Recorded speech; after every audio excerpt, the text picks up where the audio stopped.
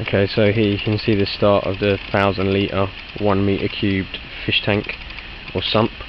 We've laid some underlay which is just like an old recycled carpet, and then on top of that we've put a liner, and we've got the hose running in there now, filling it up with water. You see, it looks awesome. You see the reflection of the dome.